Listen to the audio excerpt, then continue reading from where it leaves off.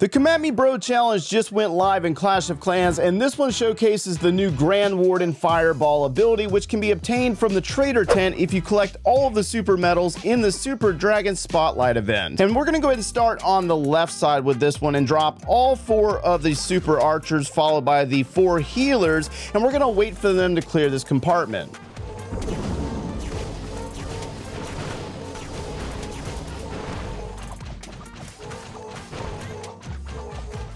Next, we're going to use the recall spell and go to the right side, and we're going to drop a golem, an apprentice warden for good measure, and the recall troops, and we're going to let them do the same thing that they did on the other side.